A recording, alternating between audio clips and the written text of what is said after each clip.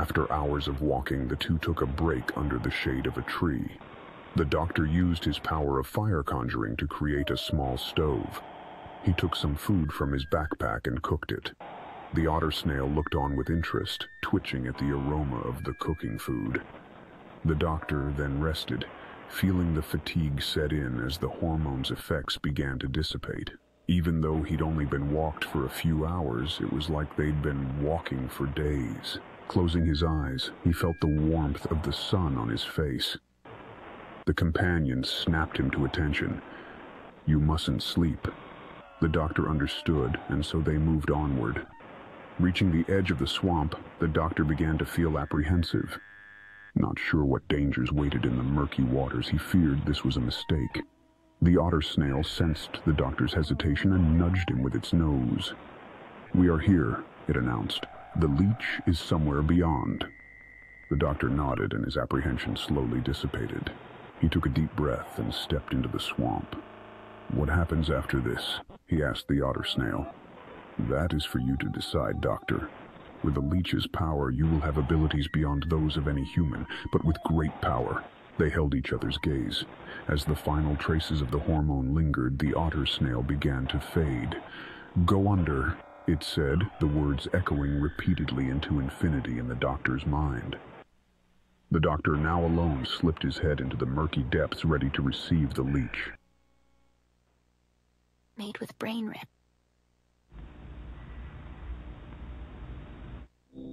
Fully submerged in the swamp, the doctor felt a sudden and sharp pinch, followed by a slimy sensation as the leech wriggled its way up his nostril. He gasped and coughed, trying to expel the creature, but it had latched onto his pineal gland and was already intoxicated with his hormones. A wave of nausea overcame him and tears welled up in his eyes. But then something else happened. A sudden surge of energy that coursed through his body, as if his veins were filled with a charged liquid. The doctor felt a rush of excitement and pleasure, a sensation that he could only describe as power. As the hormones took over, the doctor felt an almost electric charge coursing through his limbs. He could hear his pulse racing in his ears and see the world around him in vivid colors and shapes. His skin prickled with excitement, and he felt as if he could do anything he wanted. The magic within him surged and flowed, almost too much to contain. The doctor's muscles tensed, and he braced himself for what was to come next. With a sudden burst of force, he broke out of the swamp and levitated into the air, pulsating with energy. Made with brainrip. The doctor's body continued to levitate in the air as he started to feel the effects of the shape-shifting hormone take over. At first, he felt his skin ripple and twist as if it were turning into a writhing mass of snakes. He couldn't see his own reflection, but he knew he was changing into something else. The transformations were so swift that he couldn't keep track, but he could feel the different limbs and appendages emerging from his body. As he spiraled higher, the doctor's senses were heightened. He could hear the rustling of leaves, the sound of bird calls, and see the flicker of fireflies as he flew by. It was as if he had tapped into unlimited power that had been dormant within him. Suddenly, his perceptions shifted again, and he saw flashes of images in his mind, like a series of memories from different beings. One moment, he was a dragon, his body made of scales and spines glowing in the dim light of the moon. The next, he was an octopus, with long, writhing tentacles that wrapped around his own body, slick and slimy.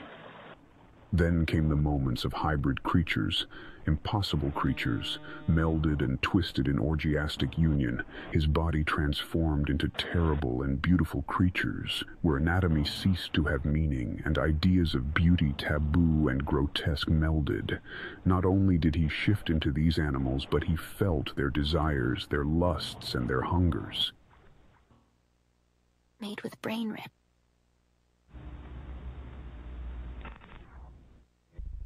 The carnal shape-shifting was overwhelming yet intoxicating, and the doctor was lost in a feverish dance of transformation. He felt the chaotic and orgiastic energy of it all, the blinding pulses of light and shadow as he morphed into each beast. It was like being overtaken by a hurricane, an unstoppable force that swept over him, consuming him. He reveled in it, his body shifting and twisting, each new form more wild and bizarre than the last. In all this, he realized that a seed had been planted by the leech, one of excess and insatiable hedonism. The transformations eventually came to a halt, and the doctor felt himself back to his human form. But something was different. He felt complete, as if he had reached a level of understanding that had previously been beyond his reach. He looked around and saw an all-consuming darkness that spread far and wide. It was as if nothing existed beyond this space, and with a wave of his hand, flickers of starlight appeared. As he gazed upon the stars streaming from his fingertips, he heard the sound of something moving in the darkness. It sounded like slithering, a kind of slimy sucking sound that echoed all around him. The doctor's attention was immediately drawn to the motion, and he set his sights on the source of the noise. Made with brainrip.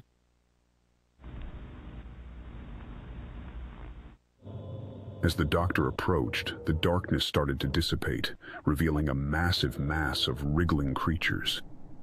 Each was morphing into another in an endless Ouroboros, devouring and mating with each other as they twisted and turned in a never-ending cycle. Every now and then, a galaxy emerged from their writhing contortions, sparkles of starlight that seemed to cascade in solemn respite. He stood transfixed, watching the sea of creatures transform and multiply. It was a sight beyond comprehension, and he felt himself drawn in by the irresistible attraction of the shifting mass. Yacht, the omnipotent pumpkin-headed being, had set his plan in motion. The doctor had become too insatiable, too consumed by his hunger. He was about to become yet another addition to the infinite metamorphosing orgy.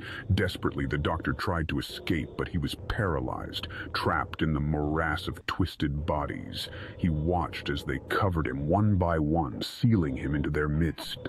The endless undulations soon became too much for him to bear, and he felt his limbs start to splinter into the sea of flesh and limbs. He screamed in agony as his mind shattered, and he was lost forever in the turbulent orgy of metamorphosing beings with no sense of before or after, only the eternal now. Made with brainrip.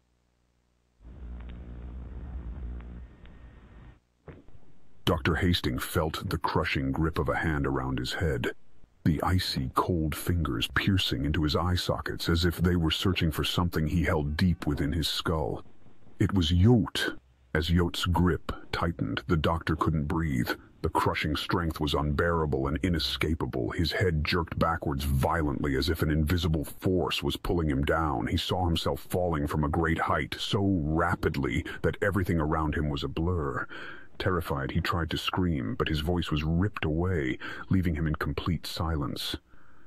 The doctor's descent was so swift that he barely had time to realize what was happening. His head collided with the ground, and the impact was colossal. His skull cracked open, the blood pooled around the fragments, and the leech was ejected. As the leech floated into the sky, the doctor's mouth spewed out the ends of galaxies as if the universe was escaping from deep within him. To an observer, it would appear the doctor had fallen from a tree, smashing his head upon a rock, his eyes plucked away by a raven and his tongue devoured by a jackal. Yote strolled up to the devastated corpse, retrieving a single silver coin from the doctor's bloody mouth. Yote's grin stretched across his pumpkin head as he pocketed the prize and wandered away into the emptiness, leaving the broken man behind. It was all over, the doctor's life extinguished in a moment. Made with brainrip.